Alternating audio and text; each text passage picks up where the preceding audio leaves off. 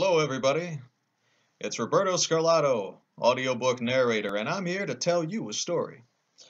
Thank you for joining Voices of Calm. I want to thank Adam Barr and Andrea Ems again for setting this up and allow me and many others to participate.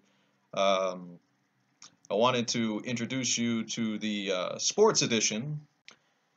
I figured I'd read to you guys a classic poem, Casey at the Bat, by Ernest Thayer. So here we go. The outlook wasn't brilliant for the Mudville Nine that day. The score stood 4-2 with but one inning more to play. And then when Cooney died at first and Barrows did the same, a sickly silence fell upon the patrons of the game. A straggling few got up to go in deep despair. The rest clung to that hope which springs eternal in the human breast. They thought if only Casey could get but a whack at that, we'd put up even money now with Casey at the bat. But Flynn preceded Casey, as did also Jimmy Blake, and the former was a Lulu, and the latter was a cake. So upon that stricken multitude grim melancholy sat, for there seemed but little chance of Casey's getting to the bat. But Flynn let drive a single, to the wonderment of all, and Blake, the much despised, tore the cover off that ball. And when the dust had lifted, and men saw what had occurred, there was Jimmy, safe at second. Old Flynn was hugging third. Then from 5,000 throats and more there rose a lusty yell. It rumbled through the valley, it rattled in the dell, it knocked upon the mountain and recoiled upon the flat. For Casey, mighty Casey, was advancing to the bat. There was ease in Casey's manner as he stepped into his place. There was pride in Casey's bearing, and a smile on Casey's face. And when, responding to the cheers, he lightly doffed his hat, no stranger in the crowd could doubt 'twas Casey at the bat. 10,000 eyes were on him as he rubbed his hands with dirt. 5,000 tongues applauded when he wiped them on his shirt. Then, while the writhing pitcher ground the ball into his hip, defiance gleamed in Casey's eye, a sneer curled Casey's lip. And now the leather-covered sphere came hurtling through the air, and Casey stood a-watching in a haughty grandeur there. Close by the sturdy batsman, the ball, unheeded, sped.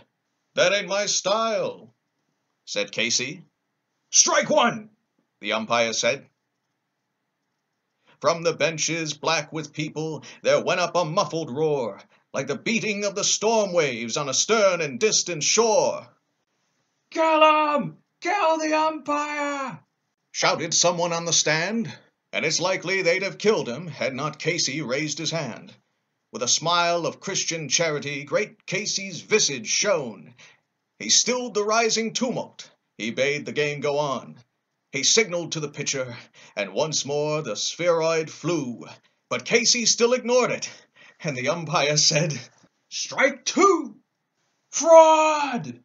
cried the maddened thousands, and echo answered fraud. But one scornful look from Casey, and the audience was awed. They saw his face grow stern and cold, they saw his muscles strain, and they knew that Casey wouldn't let that ball go by again. The sneer is gone from Casey's lip, his teeth are clinched in hate. He pounds with cruel violence his bat upon the plate. And now the pitcher holds the ball, and now he lets it go, and now the air is shattered by the force of Casey's blow. Oh, somewhere in this favored land, the sun is shining bright. The band is playing somewhere, and somewhere hearts are light, and somewhere men are laughing, and somewhere children shout. But there is no joy in Mudville. Mighty Casey has struck out. I want to thank you again for joining me today.